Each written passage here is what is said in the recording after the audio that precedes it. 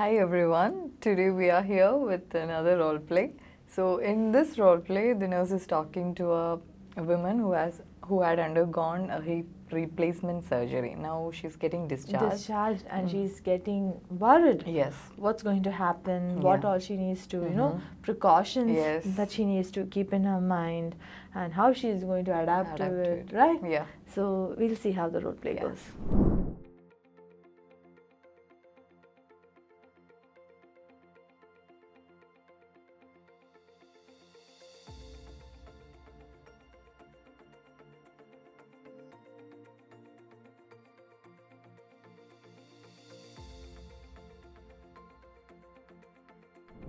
Alright Tina, we'll start the role play.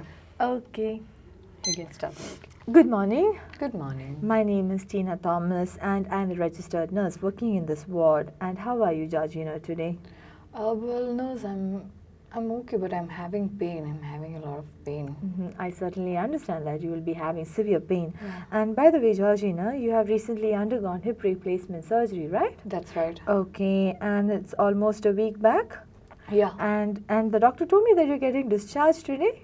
Yes, and I'm a little concerned. I have a lot of concerns about that. Oh, no problem. That's the right time, and I'm here to help you out. Please tell me what's troubling you. Yeah, after the operation, I still have the pain. So I was wondering how long will it take to reduce the pain? Okay. So Georgina, the pain will be there because you had undergone a total hip replacement surgery. So for this surgery, even after the surgery, at least for 3 to 4 weeks, you will have this persistent pain. For the pain to reduce, we are giving you pain medicines. But around 3 to 4 weeks, it can completely, it can just wave off. But I can't move properly and I'm not able to stand and I certainly understand, because hip is the place which carries the whole weight of the body. So certainly you won't be able to walk. So initially we're not going to make you walk, but maybe with the help of a walker.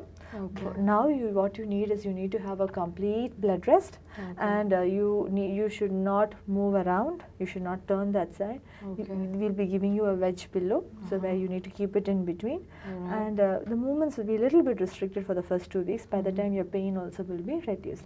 I know when we say it's easy, but when you're going to do it, it's going to be a little difficult for you. I certainly understand from your side, but don't worry. It's only for your benefits we are telling this. Okay. Okay. So when will I be able to walk properly?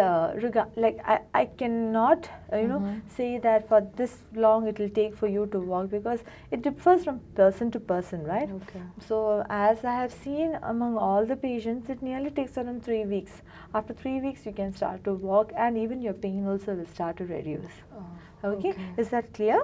Yeah, that's fine. And is there anything else that you need to ask me? Yes. Do I need to take any precautions after going home? Oh yes, regarding the precautions, the first important precaution that you need to take is you need to take a lot of rest. And your movement should be restricted for at least 2 weeks. Okay. And even after 2 weeks, we'll be providing you a wheelie walker where you can walk.